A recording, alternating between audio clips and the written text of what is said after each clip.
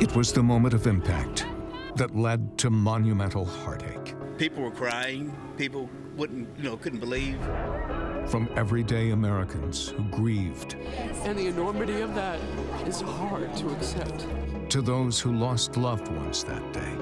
I just wanted to wake up, just somehow, just have it not happen. The collective shock reverberated throughout our region. Miles away, but mired in sorrow. It just doesn't seem fair. As a nation came together 20 years ago, tonight we honor the memories and reflect on what happened that fateful day.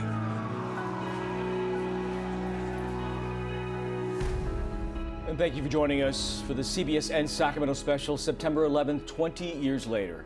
I'm Tony Lopez. And I'm Elizabeth Kling. That day changed the nation and the world we live in. When the attacks happened, the shock waves touched every part of the country. Today, Elizabeth, Curtis, Marley, and I will be taking a look at how 9/11 impacted and changed Northern California. So much to digest.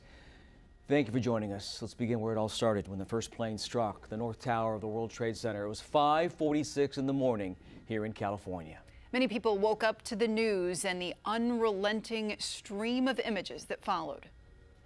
Many Californians started their day with this image, smoke billowing from the northern tower of the World Trade Center. Minutes later, at 6:03 Pacific time, a second plane hits the South Tower. A third plane crashed into the Pentagon just over a half hour later at 6:37. Minutes later, for the first time in history, the FAA grounded all flights in the U.S. Flights were turned around mid-air, including some that returned to Sacramento, the captain informing passengers why. He was told that we were under attack. The United States was under attack. People were crying. And the White House and U.S. Capitol were evacuated. At 6:59 Pacific time, the South Tower of the World Trade Center came crashing down. Just as the horror of that began to register, 8 minutes later, Flight 93 went down in a Pennsylvania field after passengers and crew tried to retake the plane. Oh my God, there it goes! 102 minutes after being hit by the first plane, the World Trade Center's North Tower collapses. The attacks were carried out by 19 militants associated with al-Qaeda. They remain the deadliest terrorist attack on American soil. Nearly 3,000 were killed in the attacks. Most were in the World Trade Center and surrounding areas. In the 20 years since, just 60% of those who died that day in New York have officially been identified. Just this week, New York's chief medical examiner's office identified 2 more victims and vowed to continue their work. According to the CDC, at least 29 people from California died in the attacks. All 4 hijacked flights were originally destined for either Los Angeles or San Francisco. And at least one Californian died in the World Trade Center, a young woman from San Francisco. Here's part of our report from that day. Don't worry. Chaos outside the World Trade Center. Inside, frightened victims who stared death in the face, like Lauren Grancolas, a Bay Area writer who was on the 101st floor. She called her husband and left this agonizing message to say goodbye. Sean, it's me. I just wanted to let you know I love you, and I'm stuck in this building in New York. A plane hit the building or a bomb went off, we don't know, but there's lots of smoke, and we just wanted you to know that I love you always. I just wanted to wake up and just somehow, just have it not happen, have it be a bad dream. Those emotional voice messages still so haunting 20 years later now. But amid all of the deaths, there were also survivors. Hundreds of people made it out of the Twin Towers, including a man from Lodi. We spoke with Corey Daniels' wife, Kim, the day after the attack, about what she was thinking as she watched the horror knowing her husband was inside one of those buildings. Just watching that picture, you don't think that somebody's going to survive that. I was thinking he was probably dead. That was my initial thought. As Kim prepared for the worst news, The phone rang and it was Corey, so I knew that he was okay. 20 years later, Corey Daniels still lives in Lodi. CBS 13's Anna Giles tracked him down, and another local World Trade Center survivor. She shares their tales from the South Tower and what they hope for the future.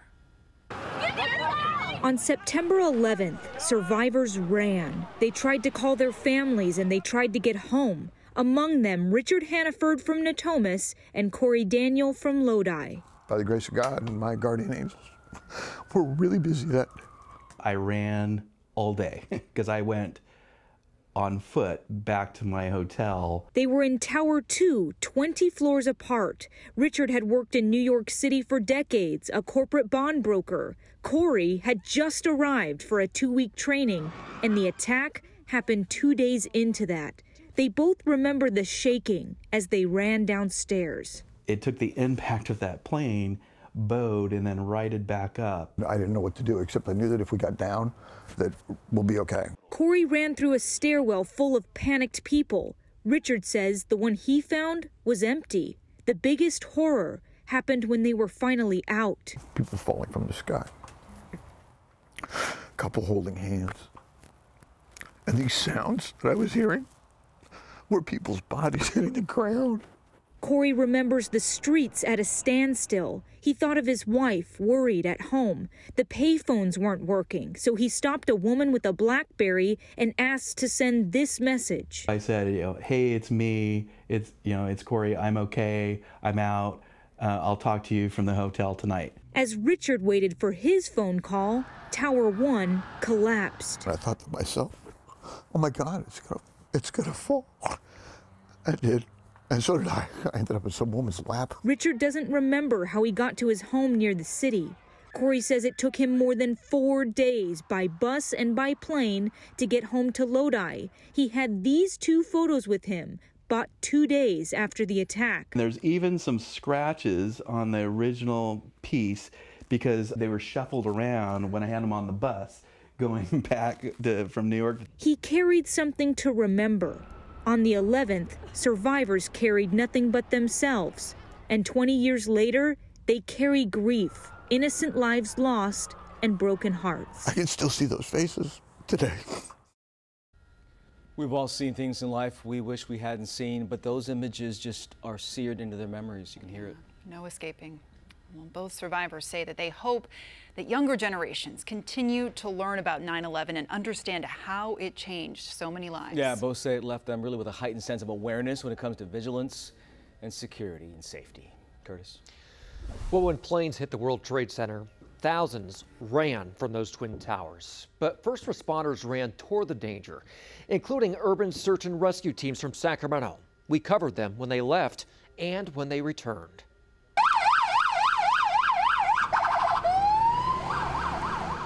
The teams got a police escort to Travis Air Force Base, where the only planes allowed to fly took off. The team took along specialized gear, including high-tech cameras and several search dogs. And after 2 long weeks, they returned forever changed. We saw a lot of things when we were in the Mura building in Oklahoma. We thought we'd seen pretty much everything there, but there's no comparison to what we saw in New York. 2 decades later, some of those team members are still working, and CBS 13's Laura Hafley spoke with one of the Sacramento firefighters who searched Ground Zero. I lost a really good friend. He was a New York City fireman. His name is Dana Hannon. Dana is etched in the memory of Sacramento City firefighter Chris Castamagna and on an engraved metal bracelet around his wrist. You don't forget about him. You never forget about him. But he has memories from September 11, 2001 that he wishes he could forget. Were you finding people both dead and alive? We didn't find anybody alive. Just hours after the towers fell, Chris Castamagna loaded onto a C-17 at Fairfield, California's Travis Air Force Base, deploying with Sacramento's urban search and rescue team to Ground Zero, one of the only planes allowed to fly. The fastest cross-country flight I've ever had. Fighter jets escorted the military aircraft into New Jersey, and the team got to work. As we were going into Manhattan, we had to move police cars out of the street. Nothing could have prepared him for what he saw next. The punch in the face was seeing a 110-story building reduced to about 5 stories. The group did what they could to pull bodies from the piles. What we were finding was part of a person. That's a lot of, those are tough memories to have. Memory does stick with you. 20 years later, I'm stronger. There was a time I needed help, and I didn't realize how much stronger I could be and healthy I could be until I sought it out. Chris says he still thinks of that day. New Yorkers are tough. But what stays with him the most? The memory of his friend Dana Hannon, FDNY firefighter, Engine 26, Midtown Manhattan. What would you say today to your friend who you lost? That's a great question.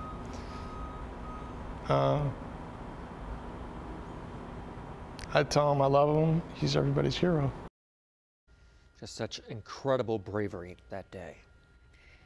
And in all, 343 New York City firefighters died in the attacks on 9/11. In the 20 years since, a reported 250 firefighters have died from conditions and cancers linked to the attacks. According to a report from the New York City Fire Department, more than 11,000 firefighters, paramedics, and other workers have health problems linking back to the 9/11 attacks. 20 years later, 9/11 first responders are suffering from chronic acid reflux disease and breathing problems, to fatal lung conditions and terminal cancers. According to the report, nearly 3,100 members of the fire department's health program had a cancer that could be linked to the attacks. Several had multiple types of cancer. Firefighters working at Ground Zero, they were not alone. Just hours after the attacks, a local chaplain boarded a military cargo plane bound for New York to help comfort first responders at Ground Zero. As CBS 13's Steve Large shows us, Sacramento law enforcement chaplain Mindy Russell now believes it was the day she was born for. This was my hard hat. And when I was at Ground Zero, I had to wear my hard hat. Chaplain Mindy Russell's World Trade Center collection. Bush came to Ground Zero. From her 16 days at Ground Zero. To be given these by an officer or a firefighter is treasures. It doesn't seem that long ago. Russell just happened to be on the National Transportation Safety Board Red Cross volunteer list that September of 2001 and got the call to serve first responders in the first hours after the September 11th attack. Things were unimaginable. People saw things that were unimaginable. And you saw those things. Mm-hmm. Russell recalls the dignity of the search and rescue efforts in the dust and debris, carrying away each body found in the rubble and a flag-draped casket. So one time I was asked, just stand here when they bring out another body and pray. Okay. So they would go right to the morgue, but I was standing right there to pray as they took the bodies away. The site of the crumbled towers is seared into her memory. Those towers, when you walked around Ground Zero, there was not a trace of an office, desk, phone, file cabinet. There was nothing. In the 20 years since the attacks, Russell has also seen more loss from her time at Ground Zero, the deaths of many who breathed in the toxic particles. You know, several of my partners have died because of some of the illnesses and cancers they got. Russell has also been diagnosed with COPD and can no longer provide chaplaincy services at wildfires. She is now certified by the World Trade Center Health Program to receive medical help as a responder. When were you certified? Last week. So just a week ago, they certified you as having been there? Yes. Russell has no regrets. She believes responding to 9/11 was her life's calling. I know why I was born. A lot of hugs, a lot of talking. A life that led her to Ground Zero. In those worst days, Chaplain Mindy Russell provided comfort in the chaos. But somebody asked me, you know, was it worth it? And every one of us would say the same thing, absolutely. And I'd do it again, knowing exactly what I'd suffer from. Powerful words. She'd do it again. Yeah. Well, Russell has also responded to the aftermath of the massacre at the Munich Olympics and Hurricane Katrina. And she's been such a huge figure in local tragedies when law enforcement loses their life, and she's there to help comfort those. She says because of her medical conditions, her work as a chaplain will now center on those in need in the Sacramento region only from now on. In the days following 9/11, candlelight memorials and tears were a common sight as people tried to deal with emotional trauma of the attacks, the feelings of fear, despair, and anger. The tragedy also spurred many into action, searching for some way to help ease the pain of the nation. Some gave blood, others money, and patriotism surged across the nation. Hundreds of people in the Sacramento region gave blood to help victims of the attacks, many of them first-time donors. The Red Cross says 1.5 million units of blood were donated nationwide during the first 2 days after the attacks. Thank you very much. We're going to take a check back to New York and take all this money and deliver it ourselves. Well, from El Dorado County to Sacramento, firefighters and police took to the streets, filling hats full of cash. At one event, firefighters raised a staggering $60,000 in cash in just a few hours. It all went to the families of the firefighters and police officers who died at the Twin Towers. And bonded by the attacks, the nation came together, showing their patriotism. American flags were on display everywhere, from homes to cars and large buildings. That little guy's got one. The Sacramento flag store struggled to keep up with the demand. Get this, people waited in line 2 blocks long to buy flags large and small. And I think so much of it is because they wanted just a symbol of what America meant. As we saw the symbols of the Twin Tower fall, I think they wanted to hold on to that and keep that dear to show their patriotism. Yeah, it also prompted a lot of people to join the military to defend the nation. Marley? That's right, Elizabeth and Tony. So many people just wanted to do whatever they could to be a part of this and to help after the attacks. Thousands of Americans dropped everything to serve their country. In fact, more than 181,000 Americans enlisted in active duty service. Another nearly 73,000 joined the enlisted reserves. According to the USO, many of those service members said the 9/11 attacks inspired their choice to serve. Just incredible. Well, immediately after 9/11, California's National Guard was put on alert to be ready to be called into action in Sacramento as Guard members prepped for possible war, both physically and emotionally. Their families also worried about what was to come. I really don't know exactly how I prepare for it mentally and on an individual basis. I don't really think about it that much. I just say to myself, when they call, I'm ready to go. It hurts sometimes knowing that he could go over there and get killed, not come home. Yeah, so much anxiety with that. The war on terror launched within hours of 9/11, with the first strike less than a month to follow in Afghanistan. The U.S. invasion of Afghanistan aimed to dismantle al-Qaeda, the terrorist group that had executed the September 11th attacks. Several years later, a set of brothers would sign up to fight for their country, but only one would make it back alive. Their mother now bound to suffer the impact of 9/11 for the rest of her life.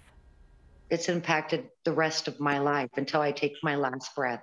My heart is forever broken. Deborah Getz remembers being glued to the news, gripped by every detail as 9/11 changed her life. And I remember I was watching Good Day Sacramento and I seen the second plane hit, and I thought, what's happening? Watching alongside her, her 2 young boys, Christopher and Nick, both determined to join the military and support their country. Both of my boys wanted to do something. They just weren't old enough yet.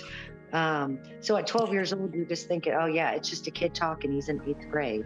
9/11 didn't scare him from those ideas? No, he wanted to do something to help his country. And that's exactly what both boys did. Christopher became the youngest Army Ranger and was deployed to Afghanistan. Nick was deployed to Iraq, both fighting the war on terrorism. Christopher never made it home. It breaks my heart because as a mom, I was supposed to be there to pick him up, and I wasn't in Afghanistan to get him. It's hard. It's very hard for me. I just want him back, and I can't. Every year since, Deborah has set up a Christmas toy drive to help military families, knowing what they've lost to give to their country. There's a hole in all of the Gold Star families' hearts, and you can never fill it. There's no words to say to us, but we know what our child was doing, whether it was our son or our daughters. They were doing it for our freedoms. Sacrifices that so many families made. Christopher was one of 8 soldiers who died in Afghanistan when a military helicopter crashed in 2007. His brother Nick fought active duty in Iraq and was honorably discharged in 2008. This Gold Star family is such a special group. Marley, thank you. The war on terror began in Afghanistan, of course, but it did not end there. In 2003, the U.S. invaded Iraq for its ties to al-Qaeda and reported weapons of mass destruction. My fellow citizens, at this hour, American and coalition forces are in the early stages of military operations to disarm Iraq, to free its people, and to defend the world from grave danger. The Iraqi invasion began in March. U.S. troops captured the country's president, Saddam Hussein, in December. He was later tried by the interim Iraqi government for crimes against humanity and executed in 2006. And nearly 10 years after 9/11, U.S. forces finally found and killed the mastermind behind the attacks on the U.S. In May of 2011, President Obama announced the death of Osama bin Laden, the leader of al-Qaeda, and America celebrated.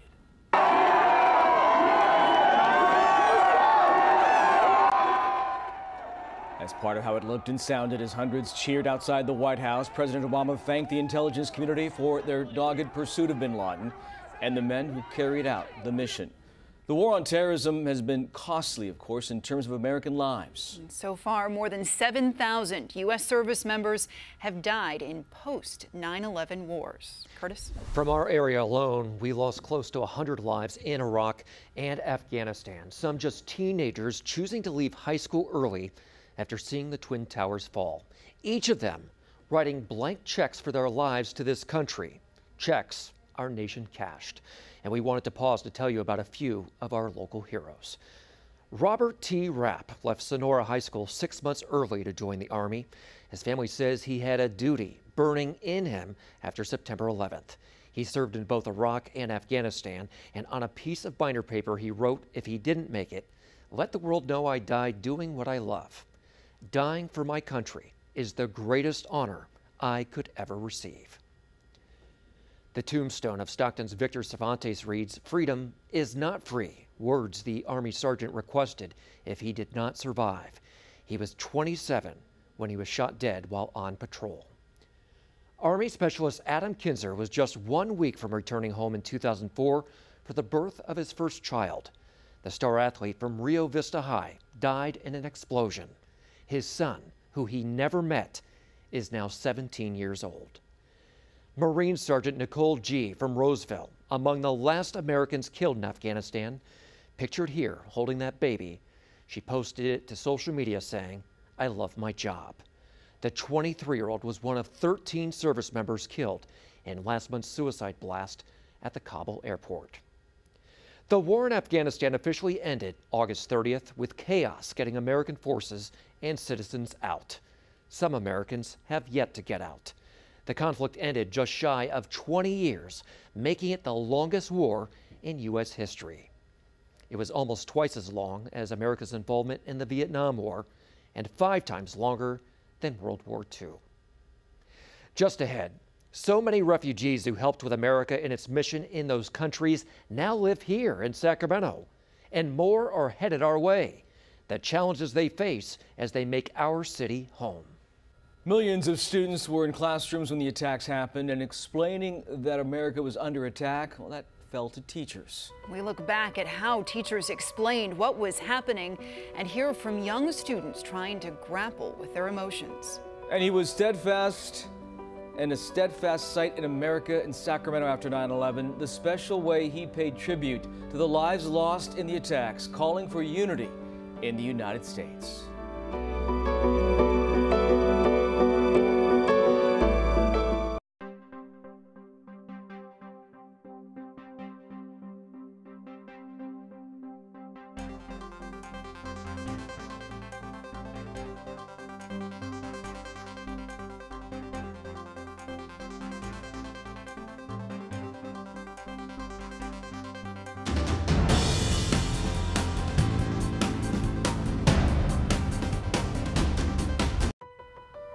Welcome back to our CBSN Sacramento special, Remembering 9/11. Thanks for joining us. Most of us can remember where we were and what we were doing on 9/11 when the attacks happened. Then President George W. Bush was sitting in an elementary school classroom in Sarasota, Florida at 8:50 that morning. Video shows White House Chief of Staff Andrew Card walk up to the president and whisper in his ear, America is under attack. You can see President Bush silently grapple with the information while he sits in front of a group of young students as one of the darkest days in recent U.S. history started to unfold. And just like the president, millions of American children were in classrooms when the attacks unfolded and explaining what was happening. while trying to shield and comfort them fell largely on the teachers. On the day after September 12, 2001, we went to 2 Sacramento classrooms to see how teachers and students were coping. Here's reporter Marcy Valenzuela's report. Pearl Harbor, the Kennedy assassination, the Challenger explosion. They are events so monumental we remember exactly where we were when they happened. And for today's generation of children, yesterday's terrorist attack is their first introduction to a major tragedy. They will remember that they were in Mrs. Bradford's class in 2001 when this happened. So it is one of those bookmark events, unfortunately. And so today, 6th grade students in Mrs. Bradford's class spent the day talking and writing about what they saw and how they feel. I feel hopeless. I feel sorry for all those families. I was actually really mad to see that why would somebody want to crash a plane into the Twin Towers? Their emotions range from nervous and scared to confused and hurt. Obviously, Congress must know that the American people are for finding out who did this. At the high school level, it was much the same. Senior students talked about their own feelings in government class. My fear is that this will result in discrimination against anyone whose family is descended from the Middle East. Students at McClatchy High School shared concerns of retaliation, acting too quickly, and political fallout. National security. Teachers admittedly didn't have all the answers, but they know just getting children to talk will be important in the coming days, as we all struggle to cope with one of the worst days in American history. Marcy's report from the day after the attacks. It was so crucial and important for the kids and the students to start talking right away about this and not have feelings bottled up. For everyone to try to start processing. Yeah, it didn't even seem real. Imagine being a teacher walking in and just having to talk about this. In New York, by the way, many teachers had to lower the shades in their classrooms because they had a direct view of the burning towers. Marley. Well, America vowed to never forget the attacks, creating memorials across the country to remember the lives lost. This is September 11 Memorial Plaza at Cal Expo. It features an I-beam pulled from the wreckage from the World Trade Center. It was a support beam from the North Tower. There's also a fountain with granite sphere with the names of all the victims etched on its surface. Also a bell tower, reflections of the World Trade Center, and other memorials to American Airlines Flight 77 and United Airlines Flight 93. T.J. Hargrave. Then every year at Ground Zero in New York, the names of all the people lost in the attacks are read aloud at the 9/11 Memorial Museum in New York, where the towers once stood. The museum is underground and aims to connect visitors to the past, recognizing the victims, the survivors, and how America was forever changed.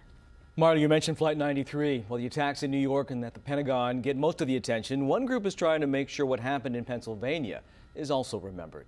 The Friends of Flight 93 want to make sure students who weren't alive in 2001 know what happened that day and about the 40 heroes on that plane and the countless lives they saved. In this spot in rural Pennsylvania, history is alive for teachers Tina Johnston and Katie Speary. The Flight 93 National Memorial helps Speary tell the 9/11 story to students who weren't alive to remember that day. Johnston, now retired, volunteers to teach this difficult subject.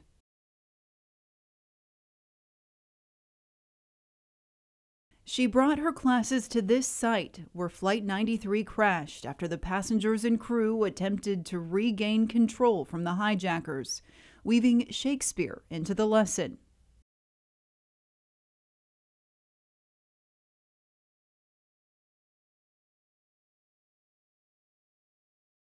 The nonprofit Friends of Flight 93 helps educators tell the 9/11 story.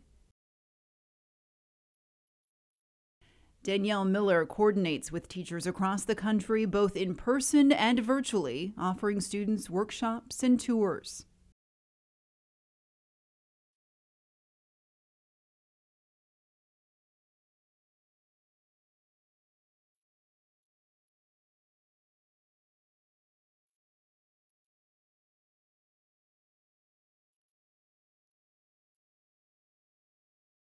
Ohio middle school teacher Scott Marsh is using these tools in his classroom.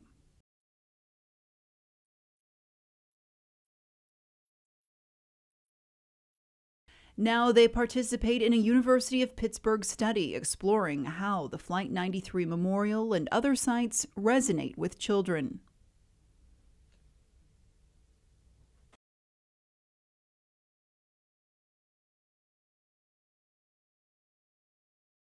A new generation making its own connection to a pivotal day in our nation's history.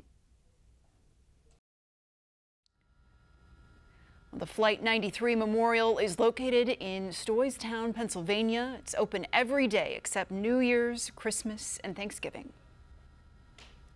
Some of the most iconic items tied to 9/11 and the hunt for Osama bin Laden are inside a museum most Americans will never see.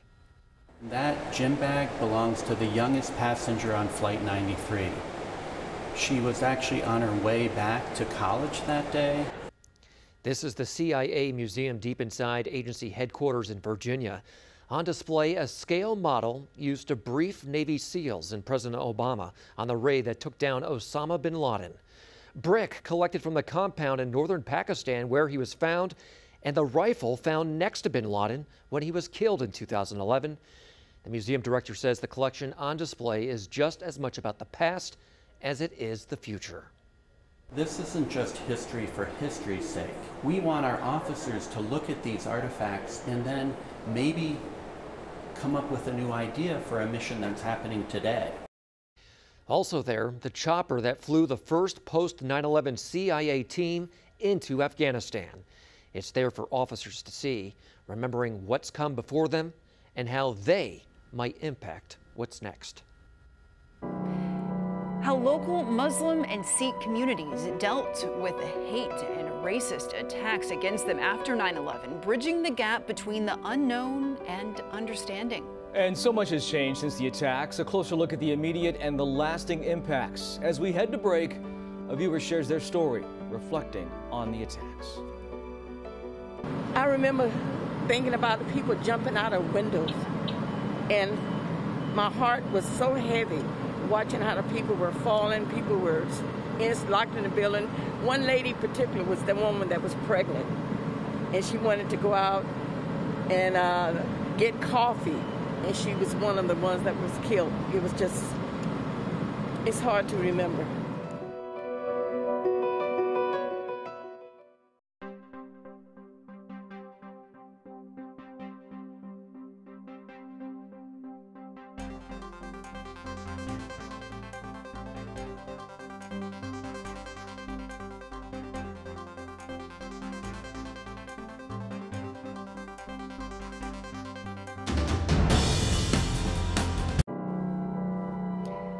Two decades after 9/11, the criminal trial against the man who organized the attack is still going on. Khalid Sheikh Mohammed and 4 co-defendants accused of helping the hijackers attended a military court hearing in Guantanamo Bay, Cuba this week. The defense team argues interrogations were tainted by torture done at so-called black sites and should not be allowed as evidence. After the attacks, there was backlash against Muslim and Sikh communities, including right here in Sacramento. CBS 13's Valina Jones revisited a temple that was vandalized with a message from leadership 20 years later. Police came here to inform us that be careful, something might happen. That warning back in 2001 from West Sacramento police to the Sikh Temple of Sacramento. After 9/11, days later, their fears came true. A man who had visited the temple before came back to vandalize it. And he says, I'm going to bulldoze this flag and the building. The man instead jumped the fence and defiled their pool. Jumped in the pool. That's the holy water. Our temple. Balbir Singh Dillon, now the temple president, remembers sitting next to the man responsible facing hate crime charges. The temple instead spoke on his behalf. We shouldn't hate each other. The way he was apologizing, I could tell that he was apologizing from the bottom of his heart. 2 decades later, Darshan Singh Mundi believes their work with the Interfaith Council in Sacramento and community has helped bridge the gap from unknown to understanding. And that time, people didn't like us. We wore the turban. We were looking like the other people. And but now the people know who we are. The temple was not the only target in the days and years after the terrorist attacks. Hate crimes and vandalism against Muslim and Sikh communities skyrocketed. It was almost like it was okay to be a racist, to be. CARE California, a civil rights organization, has witnessed the impacts of crime on the community, even impacting the younger generation. Some folks trying to hide their identity, some of them changing their names, some of them trying to speak a little different, just so they can try to fit in and so they won't get bullied. For Dylan, while some painful memories have faded, he hopes their mission is fresh in people's mind. Love all human races are one. That's what our holy book says. The charges against that suspect were eventually dropped after leadership at the temple worked with his attorney and the DA. Yeah, the temple says they didn't want the man to face charges, but instead wanted to see him educated about their culture and their faith. Now take a look at this, at volunteers placing 7,000 American flags in a St. Louis park honoring the victims of 9/11. That's one flag for each American service member and first responder who has died since 9/11. Looks incredible. The 13 service members killed in the terrorist attack in Kabul last week, including Roseville's Nicole G., are now among those being remembered. Each flag includes dog tags and the picture of a service member killed in wartime. The display is nearly 11 miles of flag rows across 10 acres. Just gives you chills. From thousands of flags to just one man. If you drove in the Sacramento area in the days after 9/11, you most likely saw him, a man on an overpass wearing a tri-corner hat holding a large American flag and saluting motorists. Tony Tosta, one of our photographers back in 2001, caught up with him on a late September evening. It's a matter of either staying at home and crying or getting mad or coming out here and being free to see how people are reacting to this. If a flag were hanging here, they wouldn't be responding to it. Put a person behind a flag and they'll respond to it every time. That's because they see somewhat part of themselves in the other person waving the flag at them. And so together you're holding the flag. And I think that's what this means. And I think it shows a unity, which is what we are. We're a United States. We're a United States of Americans. If you look at their faces like I see, it's an acknowledgement. They're acknowledging not just me, they're acknowledging the flag. They're acknowledging the country and what they've got ahead of them. We're fighting a different kind of animal. It's evil. It makes me feel good to know that, like, fellow citizens are into this. I mean, if they weren't into it, I'd feel really depressed right now, and I don't. I've been out here since 3. Other nights I might stay till 7 o'clock, till the sun goes down in the west. How does this make you feel at the end of the day? Tired. My thumb gets pretty tired, but I go home and take a hot shower and everything's okay, ready for the next day.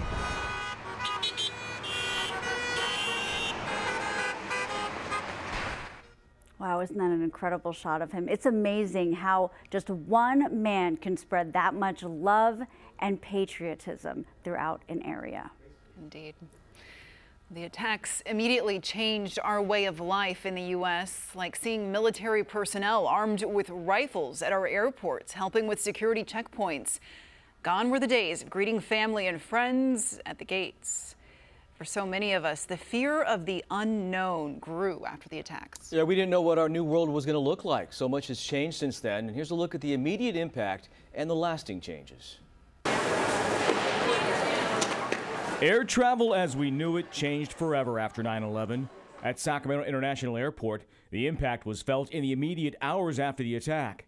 One plane on its way to Denver from San Francisco was diverted here after the FAA ordered all planes to land at the nearest airport.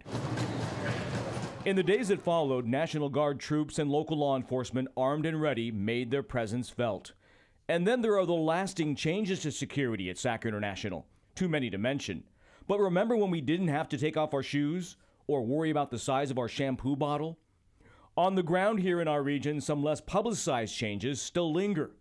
Tours of the Folsom Dam stopped, deemed a security risk. In fact, in the days right after 9/11, all access points to the dam were closed off. While there were no credible threats to specific targets in Sacramento, National Guard members were on alert. But the general thought is that it can happen, and that's why we're preparing for that type of event. One area of concern, the California Aqueduct, which transports water from northern to southern California, which is open in some places, opening up the fear that someone would sabotage the system, cutting off the water supply. Meanwhile, in San Francisco city officials were concerned about visible landmarks. Police patrols were stepped up at the Golden Gate Bridge and the Bay Bridge. The Golden Gate Bridge symbolizes engineering feat, symbolizes what Americans can accomplish. They'll do anything to achieve their ends, which is to destroy this country. Another immediate impact right after the attacks, planes and helicopters fighting California wildfires were grounded until state officials got an exemption from the FAA. Caltrans changed its focus in the days after 9/11 as well, stopping scheduled road work to focus on inspecting bridges and tunnels.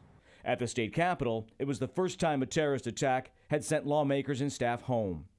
Yes, 9/11 shifted our landscape, but perhaps more importantly, it shook up our psyche. 2 decades later, the aftershock still lingers. I was just struck listening to a lot of people talk about what they were doing, where they were. The passengers on planes that had to be rerouted and land right away. I mean, just to hear the voice of the pilot say, America is under attack, we need to land. Yeah, and to have that sink in now, it's taken time to process just what that all meant. Yeah. Curtis?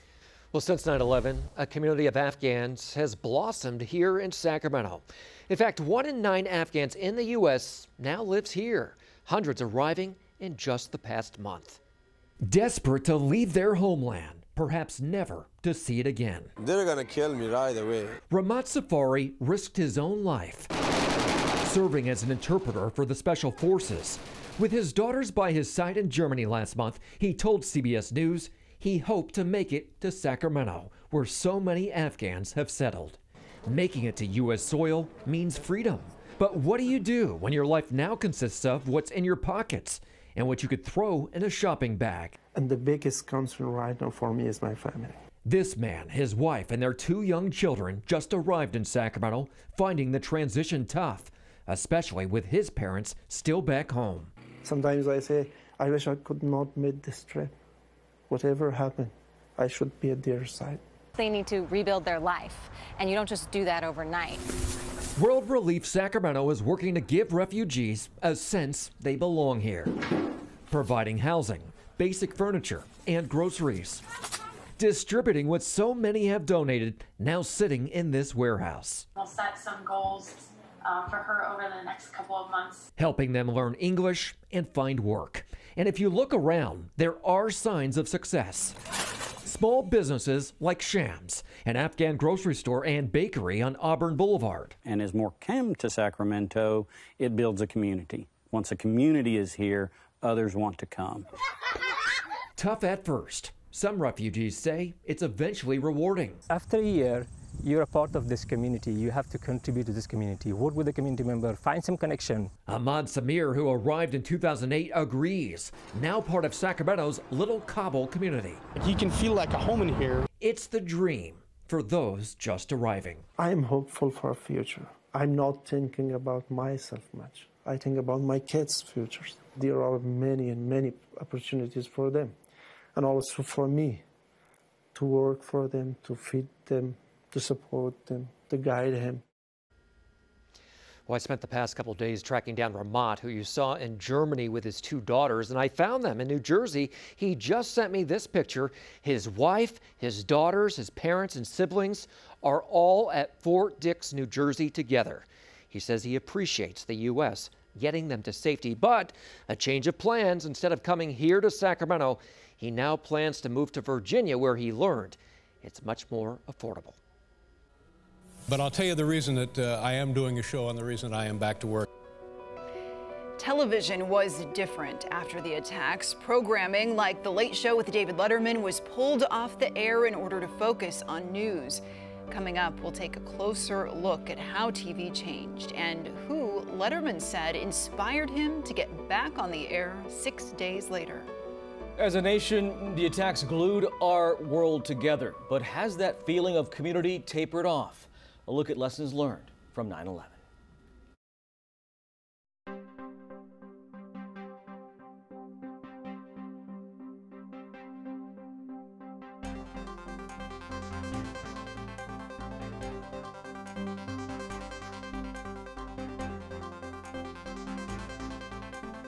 The shock waves from the attack on America are being felt far beyond the immediate targets in New York and in our nation's capital, Washington. The attacks had a huge impact on American television. CBS dropped its comedy lineup. Episodes of Everybody Loves Raymond and King of Queens didn't air that night. Some networks just went dark, like HGTV and HSN, simply putting up a slate saying they're pausing all programming due to the events. The Late Show with David Letterman went off the air for 6 days after the attacks. Letterman returned to late night, though, on September 17th. As this story we aired back then shows, that night was an emotional show as he and the rest of America worked to move forward together. David Letterman's Late Show was back on the air Monday night. But I'll tell you the reason that I am doing a show and the reason I am back to work is because of Mayor Giuliani. Very early on, after the attack, and how strange does it sound to invoke that phrase, after the attack, Mayor Giuliani encouraged us and here lately implored us to go back to our lives, go on living, continue trying to make New York City the place that it should be. And because of him, I'm here tonight. And I just want to say one other thing about Mayor Giuliani. As this began, and if you were like me, and in many respects, God, I hope you're not.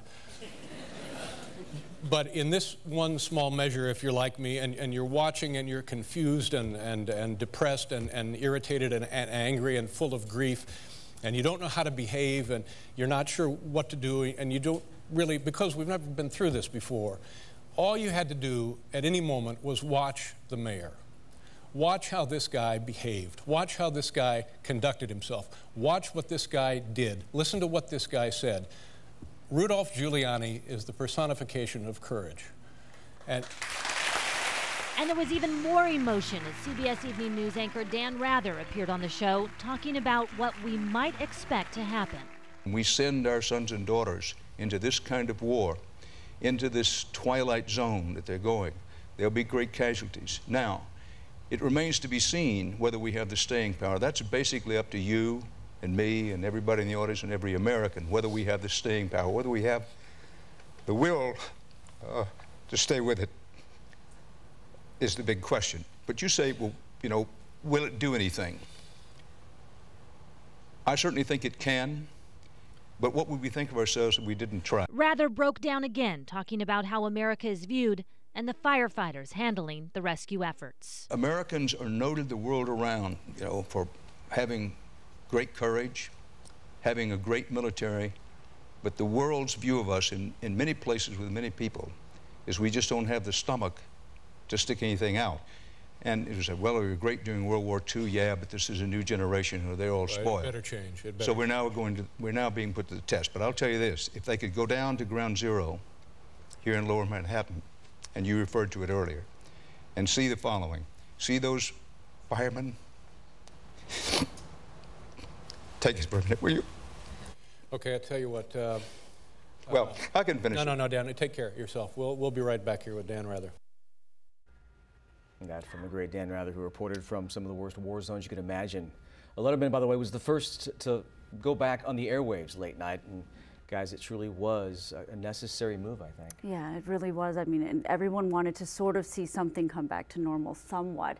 That Late Show episode really set the tone for America to start to heal. Yeah, that night it started bringing the country together that night. But 20 years later, boy, don't we seem divided? I mean, just look at Rudy Giuliani. Described as America's mayor. Some saying he really went off the rails during the Trump administration. He's now under federal investigation, disbarred for his claims the election was rigged. He says he's the same guy, though. He says it's really America that went off the rails. Yeah, and look at what happened just a matter of months ago with the insurrection at the Capitol. The issue, it now seems like, is more homegrown Americans versus Americans, whether it's polarized politics or issues with police brutality we've seen in the last year, the random mass shootings as well that we've unfortunately seen so many of. Yeah, we'll touch on that in a little bit. But as we said earlier, we all remember where we were and what we were doing when that horrific day happened. And I was in San Antonio. We're going to share with you what we were doing 20 years ago. I was anchoring the news in San Antonio, and I think a lot of people thought of their families, right, their immediate families, and my thought just went to my then 2-year-old son, Zach. It was all about Elmo back then, Elmo's World, watching it every day. Back then, the old VHS tape was working, and that's what we were all about, and I just kept thinking how Zach's world was about to change. And I came home and I said, we were living in San Antonio, all our families in California, LA, and Sacramento. I said, we got to move. We got to move closer to family. Because bottom line is, you never know when your time is up. You never know when you are going to be done in this world. And those attacks taught us as a family that you need to cherish those around you and really shower the people that you love with love and be close to them. Yeah, absolutely. Well, I had just started college, and classes were, of course, canceled that day, and everyone who went home did, including me. My family and I had actually just visited New York City for the first time for spring break earlier that year. We saw, all the iconic spots, Times Square, Statue of Liberty, and the towers, never knowing a few months later they'd be gone. And 2 years later, I worked as an intern in Washington, D.C., and they actually required all of us to always have tennis shoes with us at all times in case we had to walk or run out of the city, as so many did that day with mass transit shut down. That's crazy to think about. I was a reporter in Redding, California, my first job, and I took a few days off because my nephew was just born. He was born on September 9th, born in San Francisco.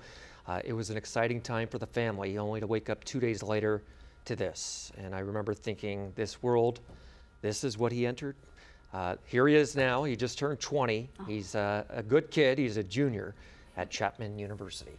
Wow. And I was actually working my first job as well on my way into work in Savannah, Georgia. And I remember I heard it on the radio. I walked into the newsroom because I still couldn't believe what I had just heard. And everyone in the newsroom was crowded around the TVs watching. And when I looked up, they were just replaying those images again and again. And I have to tell you, we cover so many difficult stories.